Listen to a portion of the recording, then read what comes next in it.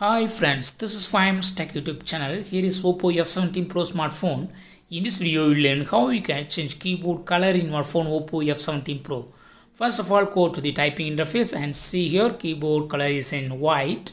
If you want to change, you can do it. Just go to the settings of your phone here and click on additional settings. Now click on keyboard and input method.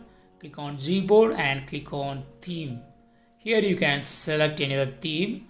So here I select red theme, click on apply and it will be applied.